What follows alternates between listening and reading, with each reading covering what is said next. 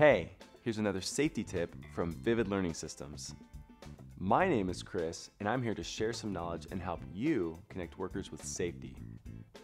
Bloodborne pathogens are viruses and bacteria found in the human body and body fluids. They can cause diseases, most notably HIV and hepatitis B virus. Here are some steps to help against contamination and exposure to bloodborne pathogens. Treat all fluids as infectious. The first rule in handling human blood and body fluids is to always handle these materials like they are infectious, even if you believe the fluid is disease-free. Use personal protective equipment. PPE is extremely important in preventing contact with blood. Forms of PPE that decrease the likelihood of coming in contact with blood and other body fluids are gloves, gowns, and face protection. Latex gloves and vinyl aprons protect your skin from coming in contact with infectious fluids.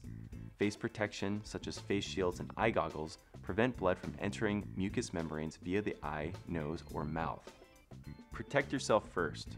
When administering first aid, protect yourself first before treating the victim. Immediately put on the proper PPE for the situation. Clean up the right way. When cleaning up broken glass that has been exposed to blood or body fluids, never use your hands, even if you are wearing gloves. Get rid of contaminated broken glass with tongs or by sweeping into a dustpan. If you get blood or body fluid on your clothing, carefully turn the garment inside out as you remove it to prevent spreading the contaminants. After removing personal protective equipment and dirty clothing, wash all affected body parts to remove potentially infectious contamination. Use safe disposal practices. Get rid of materials that have come in contact with blood and body fluids.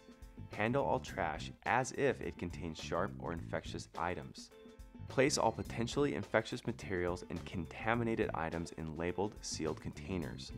Make sure containers are color-coded or marked with a biohazard label. Until next time, stay positive and stay safe.